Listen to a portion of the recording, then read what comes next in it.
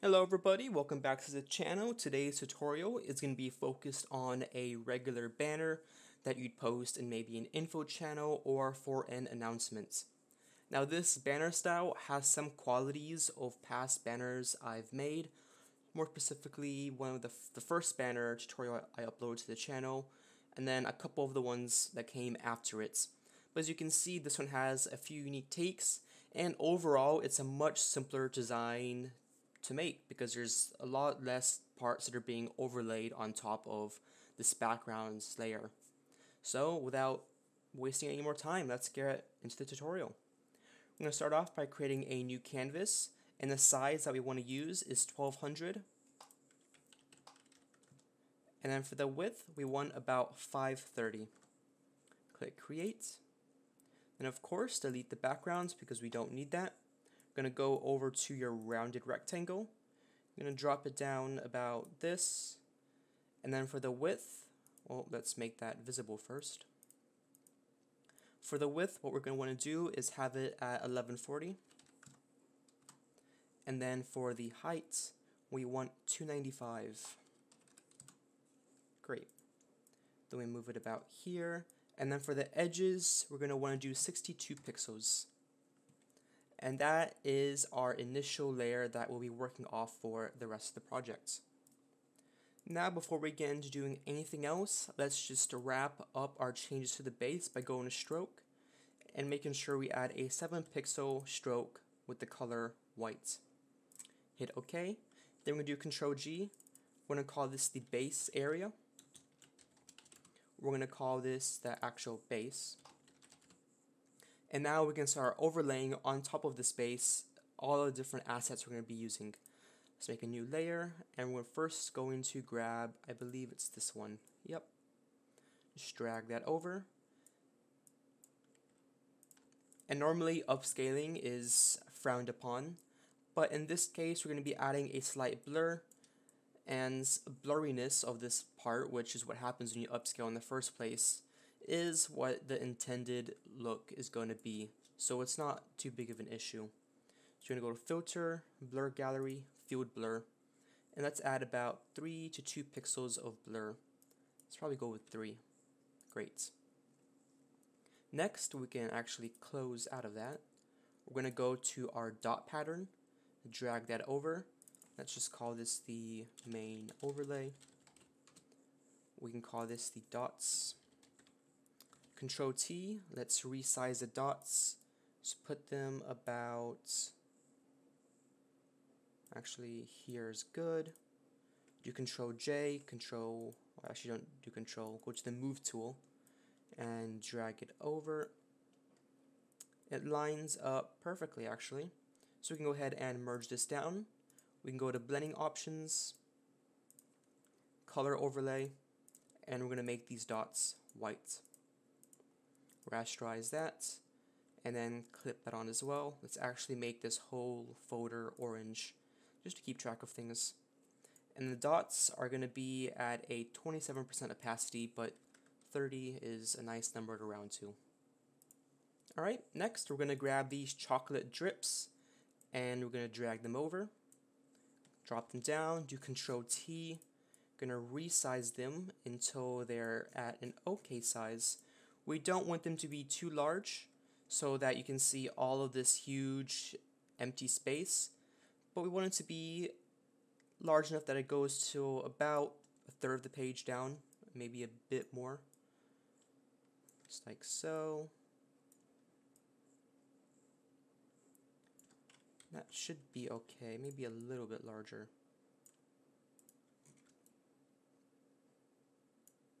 That should be fine.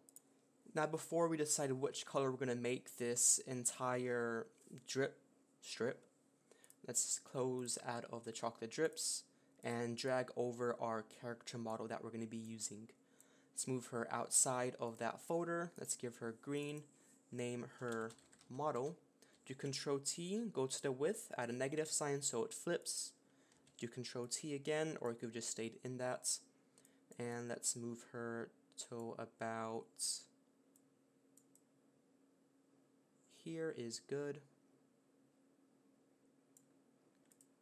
And then let's go into her blending options, add a drop shadow. That's actually perfect, 321704. Go ahead and rasterize that, drop the opacity. Want to come over here and make sure nothing is sticking outside the frame. So go to your rectangular marquee tool, move up, delete the excess, grab your pen tool, come to this corner, click there, and then click there while still holding onto the mouse and drag so the corner is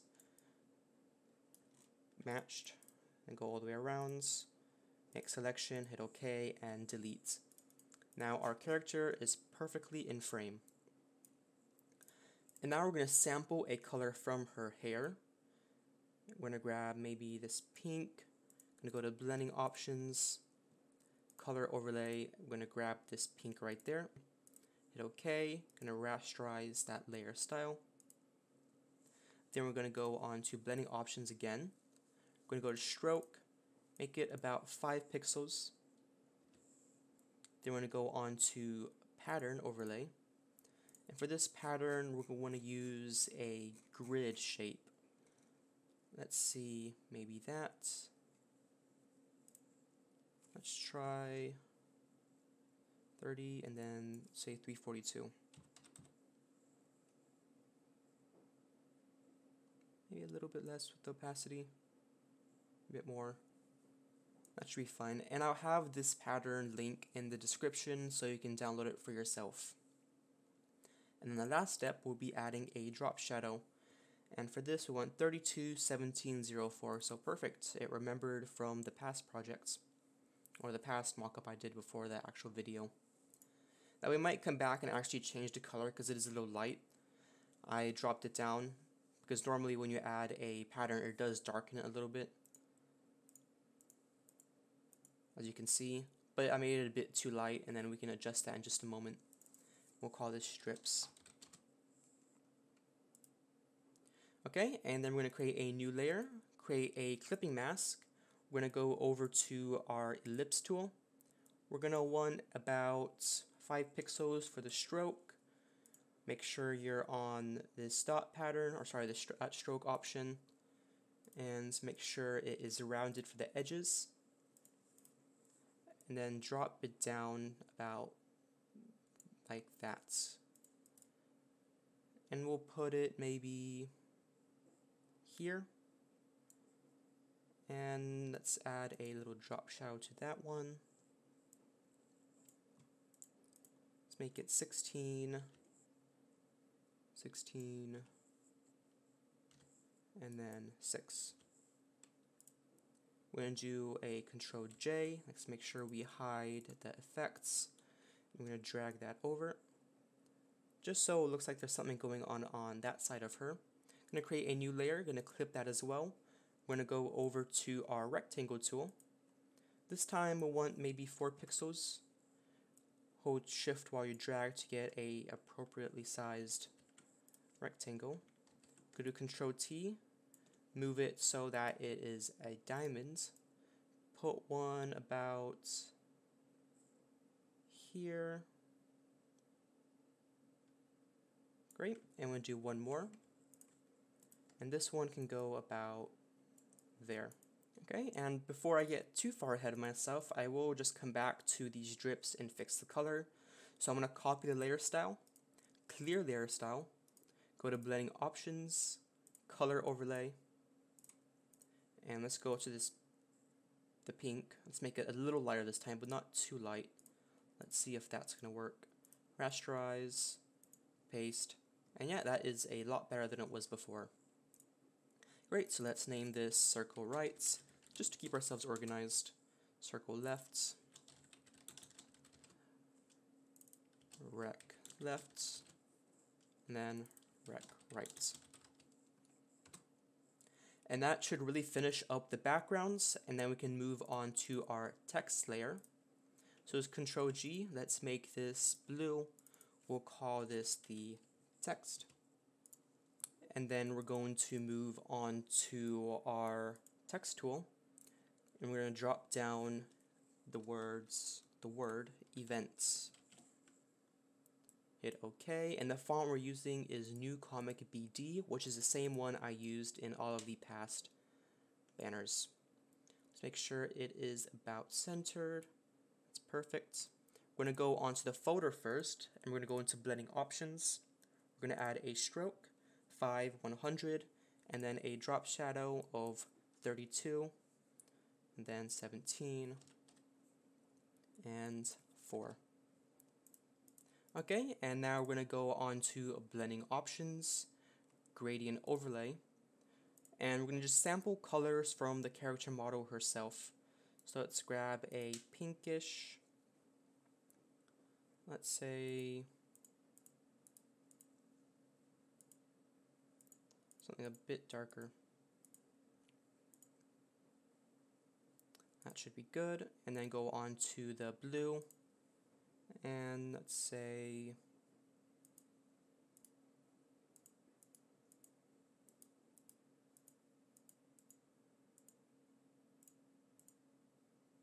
there. That looks good. We can hit OK. Now for the opacity, we want it to be at 100, and the scale, we want to bring it down to 65, and then the angle about 90%. Then hit OK. Now you're going to want to create a backup of this layer. The reason being is the idea with these templates is you make it once, and then you come back to it in the future and you reuse it and make small modifications for new banners, just so you don't have to spend time remaking everything. So this one right here, we can go ahead and hide that. And this is our new layer, which we're going to rasterize. And then we're going to come over to our low poly. We're going to drag it over, drop it down, go on to hard light, and the opacity at 50%. Going to create a clipping mask. We'll call this the overlay. Going to do Control T and move it in about that fashion. Scale it up a little bit, and then adjust it until you have a nice balance of colors. And I'm pretty content with that. So hit OK, and then our text layer is done. Now for this last part, it's completely optional if you want to do it or not, but we're going to be adding that little tiny piece across the top. Now for past banners, what I would do is add little shapes along the top area to kind of symbolize what that specific banner is for. But this is sort of an alternative way to add a little bit more to that top section. So we're going to have a new layer. We're going to do Control G and make sure it's below the base. Let's say violet for the color. Okay, and then we're going to go and grab the rectangle tool. We're going to drop down a rectangle with a black fill, no stroke.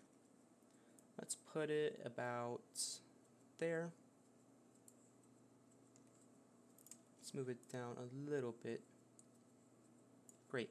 Make sure the edges are curved a bit, just enough that you can still kind of see that there's a small straight area. Then Control T and move it over until it's hiding behind the character itself. And for this right part, it doesn't really matter how far over you move it. I like to have a decent amount of space between this end of this and the end of the actual banner.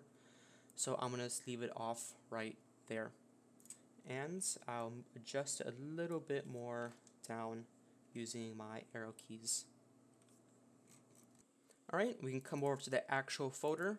We can name it top section, blending options, pattern overlay. And we're going to be doing a line pattern for this one. Let's go with maybe that. And then we're going to go with 18 and 149. Hit OK. Now for this section, we can just copy the layer style of this text layer that has the gradients. We can paste it over there, and then we can rasterize it.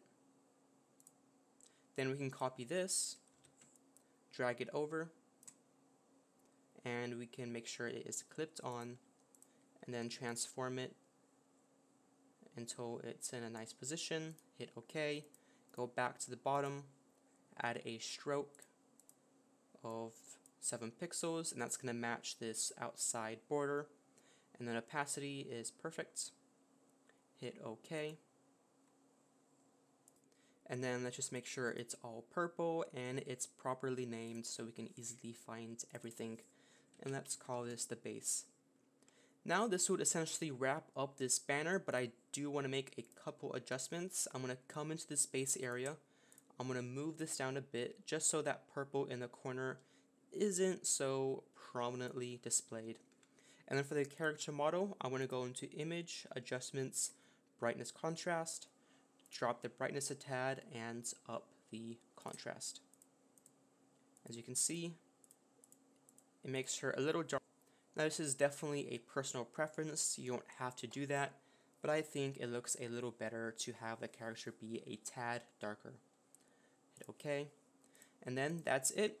I'll have all of these files available for you to download in the description, along with a link to the font and the 2 different types of patterns that we used in the tutorial. Now this was pretty simple to make, and I'll have on screen a link to another video with a tutorial that's similar to this, and you've probably already seen it, but it's still another take on this kind of style.